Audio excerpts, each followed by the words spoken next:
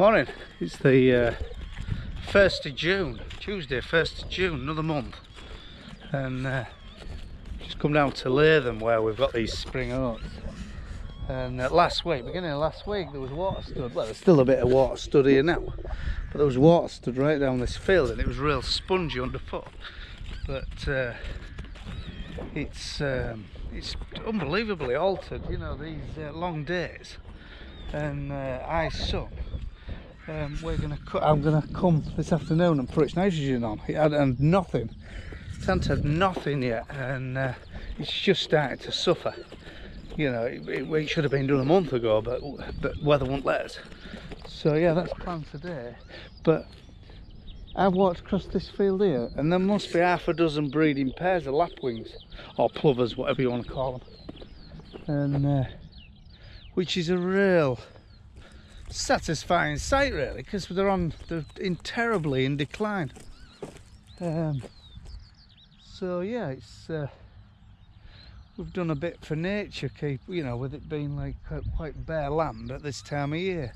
You know, there they are, look, they're all crowing up there, making a right din they were when I first came across it.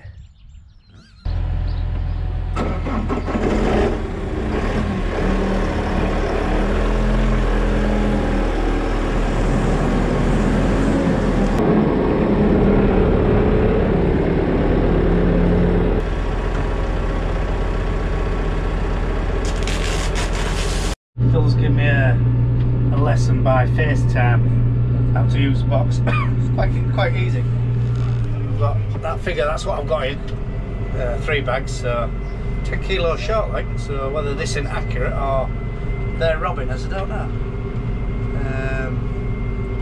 So that's what I'm going to get, 6.6 hectare out of me when I'm putting 270 kilo a hectare. 10.5 mile an hour, because we're set at mile an hour because the sensor on the prop shaft's rust, so we just fixed at 10.5k, sorry. So yeah, it's easy. This is only border control, so press that and we're going round outside, and then when we finish outside, press that again and reset it to middle of the field. And yeah, usually if it's sensing your speed, if that's broken, which you'll soon fix it, but we just haven't got around to it yet. It weighs it as it's dropping through the weigh cells, and it matches your speed to the product, and it's 100% accurate. I mean, we've never had anything as accurate. It's perfect. In fact, bloody deer, look, running about. Yeah, it's very, very accurate. Good spreaders. Some people hate them. I don't know why. I don't know what they've got against the bloody things, because, you know, some people just think they're rubbish, like Pullman's spreader, someone told me. Do you think so? I don't agree with you. We used to have an Amazon, that was an absolute pile of rubbish. But I don't know. Right. Let me get self sorted out, because I don't really know what I'm doing.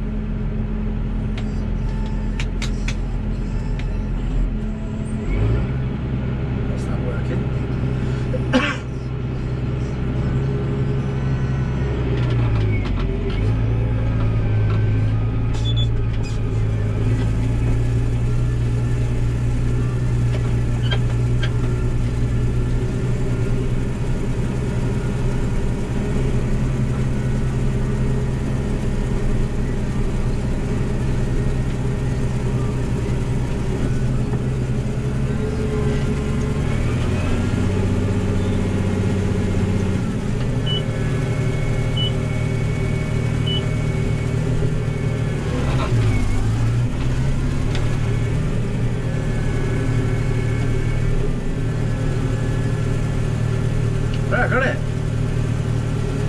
It's got 2 settings on these buttons here for your revs.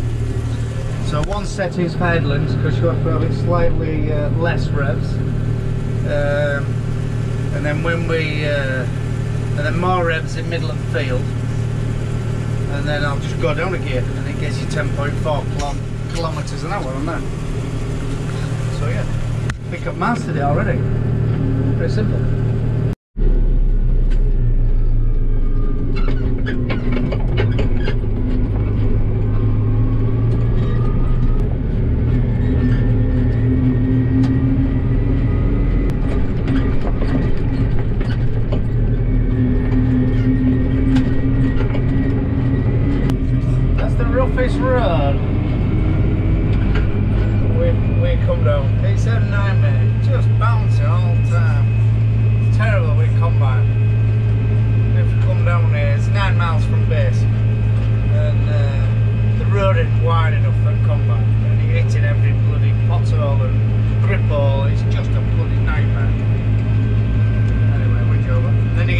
It's like a racetrack. Come down to see Ollie cutting grass. Bloody hell, there's grass for evermore. 3 weeks ago, after that real dry spell, there was next to nought. Now there's a right swath behind this mower. Plan is there's I don't know, odd showering next day too, and then it's going to settle down again at the hope. And plan is to sort of get this for a hay for a couple of customers of ours. We ain't got that many hay customers now. Hay's really fallen out of fashion. I mean, yes, your horse people make it, but you use it, but your cattle and your sheepmen don't no more. I mean, in our heyday we did 12 wagons and drags at this time of year out at field. That's amazing, isn't it? That's a lot of grass. Now, we didn't even get an order last year for a wagon and drag. A fella took some for horse people coming over winter. We used to do a hell of a lot of little bales, but we ended up, well, we ain't even got a little bale now, we've got rid of it. But yeah, plan is Eston bale of these, and then straight on a wagon and away like to a fella who sells them in winter for horse people. So I think our man's having a bit of bother with his mower. I don't know what, but our mower's about past its best. It's a mower conditioner without a conditioner. The conditioner broke, so we took it off in a panic to cut, and we don't think the conditioner did absolutely nothing apart from use extra power, because it's extra power to drive it. I mean, the conditioner's only them like plastic flails, and it wasn't doing now, it was hardly crimping it at all, so we've done away with it. And I think it's about time we got a new one. A bit of grass we grow nowadays, we've ploughed out half our grasses out. I mean, bit we do nowadays is hardly worth a new mower. Might as well either get someone in or keep persevering with this hard lass.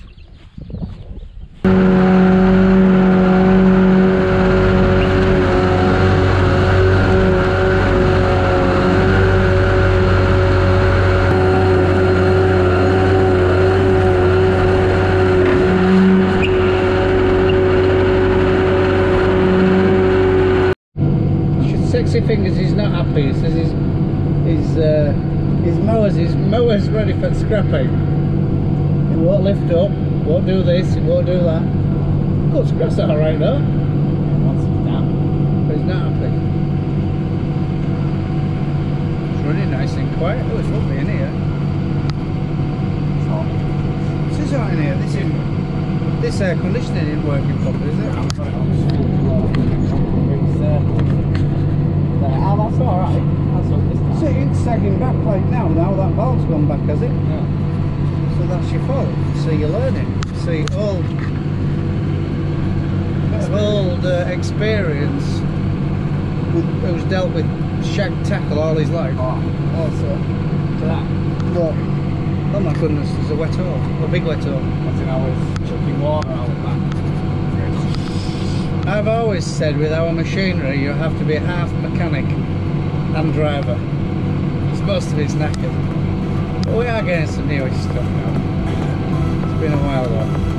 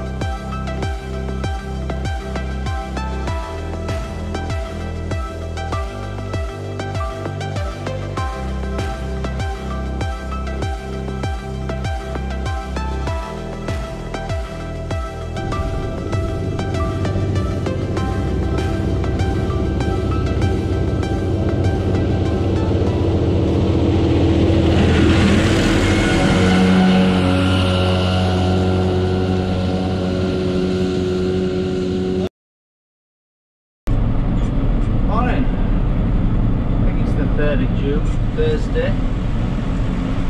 Just getting a cheeky tank full in before it gets windy, I think, of this T2 fungicide. T2 fungicide is your main fungicide. It's your most expensive one. And it's the main one what has to be at the optimum time to keep your weed clean.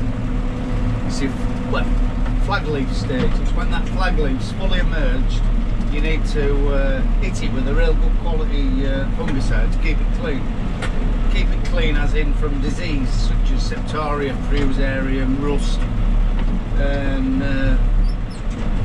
you know, and it keeps it healthy right up to harvest. You might need a little bit of a touch of ear wash.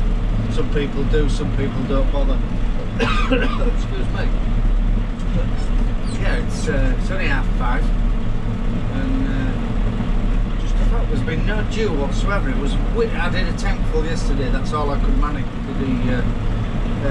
The wind was it just got stronger and stronger. At my bedtime, it was blowing a bloody gale here. Anyway, I didn't think there'd be a lot of dew. There's no dew whatsoever, so I've cooked. Get a tank full in before even, you know, it's focused, not as windy today, but and a lot duller, so it'll be a good spraying day. When spraying, when you're in perfect conditions, when it's still, there is a little bit of breeze, but nothing. In fact, I think a little bit of breeze is beneficial because it sort of blows it through the canopy. But you can run your booms a little bit higher and not be worried about it blowing away and drifting. And I think it's quite nice when you sort of turn around and you look down the other way and you can see the glaze of where you've nearly spray painted it, you know. It looks like you're doing your job right. Bloody glorious morning though. There's bloody all sorts out. There's deer, rabbits. There's more rabbits on this spot than we've had. I know a lot of people are plagued out with rabbits, but we got mixy bad about, I'd say, 15 years ago, and they never really recovered. And they are making a little bit of a comeback. You see them on farm tracks and a little bit of nibbling here and there. Now, like we used to have bloody acres damaged, but mixy seem to clean them out. Yeah, it's a lovely morning to be out and about. Well, a good morning so far. It's only 8 o'clock. I've done 30 acre already, so it's perfect. The leaf's dry. It's quite still. It's going on nice. First thing, I set off at 4:45. Peaceful. No hardly anybody on the road. It's lovely. 8 o'clock. Just come down main road. But a wanker sign and a birdie sign, so I don't know what the mentality of people is. I didn't do no wrong. 2 lads in a van giving it wanker signs because holding a few track cars up behind, and a fella thought I pulled out on him, which he was bloody quarter of a mile back, so I don't know what his problem was, but we're sort of heroes in winter when if there's any snow and we're towing people about, and then it's the summertime and some forget, don't they? Just finished for the day. We've sprayed about 200 acre of wheat T2s, and it's gone really well. Right timing, I think. He is starting to emerge though, look, so some would say it's maybe a day or two too late, but I mean there's no disease on there, so you'd say job's right. But this is a few fields. We've got a place called Wilberforth, and it was real good land. In fact, them 2 fields are really good land, productive sand it is. And this field we rented for to a company for carrots, and the rent was massive. Like they paid us a hell of a lot, but they strawed it. And they strawed it when I was on holiday, and look, you've never seen such a mess bringing the straw in and spreading it. There was wheelings up to your bloody up to there. How would they got through them? I don't know. And they've ruined the land. Absolutely, it's never recovered. And plus, it'd be blackgrass free straw. No blackgrass in these fields. And they want blackgrass in this field. And it's riddled with it now. It's all over the spot. So, you know, the 300 and odd, 350 quid I think it was an acre they paid us, wasn't worth it in the long run, because we haven't had a good crop in it since. I mean, it's getting better year on year out, but I mean, it's taking some recovery, and it's like 5 years ago. In fact, this corner, we can't grow an out with it. We couldn't even get in it. We ploughed it, and it was just turned to blancmange. And as soon as we got wheels in it, it just sunk. So we abandoned it. But no, it's gone really well today. Really pleased. You know, one of them spraying days when you don't run out, you just run out proper. You know, where you don't run short at any time. Everything's worked out right. Just had a little bit of an experiment in this field. We've just put this stuff on. The last 5 acre, we always put like foliar feeding stuff. But someone gave us this. It's a biostimulant. It's got acids. What's it got in it? Nitrogen, sulfur solution, manganese, magnesium, amino acids, seaweed extract. So, you know, just to try, and we've put it on in this field. There's some short tins there, and there's about 5 acre, and I think that's 5 acres worth. Well, it is 5 acres worth. So we've banged it in as an experiment to see if it'll pep it up, and I don't know how much well, we got it given, so, but we'll see. Yeah, biostimulant. Could do with some myself maybe. Right, if you like these videos, tick on subscribe, and we do sort of one or two a week of a mixed farm in East Yorkshire. Sort of run oldish gear, as you can see, and you know, sort of all sorts going on really. So anyway, if you like, as I say, subscribe, and you get notifications then of next stuff we do. So right, I'm off to, looks like bloody rain, doesn't it? I hope not.